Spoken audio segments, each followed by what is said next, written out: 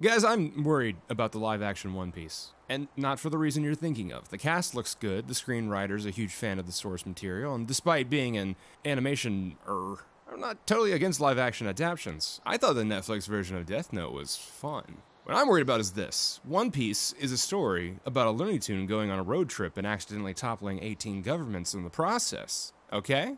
The main character is Anime Popeye, and every time we try to make a real person do cartoon things, it has always looked horrifying. It doesn't matter how much technology you throw at it, it doesn't matter how much money you throw at it. The closest we've ever gotten is Jim Carrey in The Mask, and that doesn't count because Jim Carrey is an actual mythological creature. And of all the cartoon effects, the hardest to recreate in live action is one of Luffy's favorite moves, the boy likes to stretch.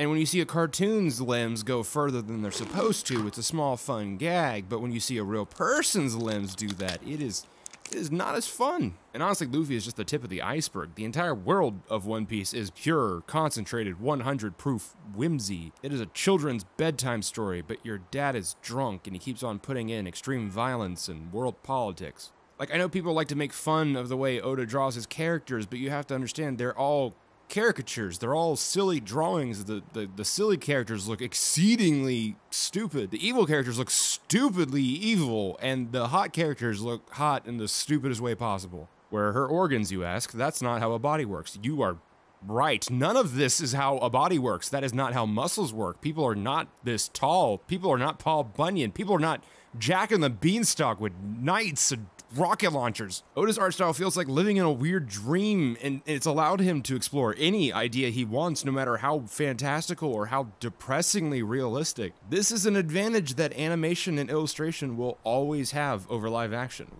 We're not tethered to the same rules that you are. The only obstacle holding me back from being whatever I want is time and talent. Biggest obstacle standing in the way of One Piece or any other Netflix adaptation is reality.